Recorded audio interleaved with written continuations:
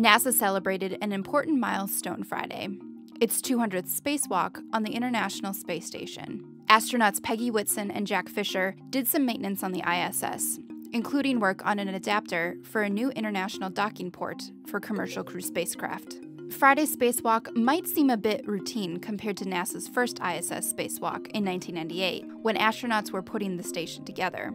They attached the first two components of the station, a Russian and a US module.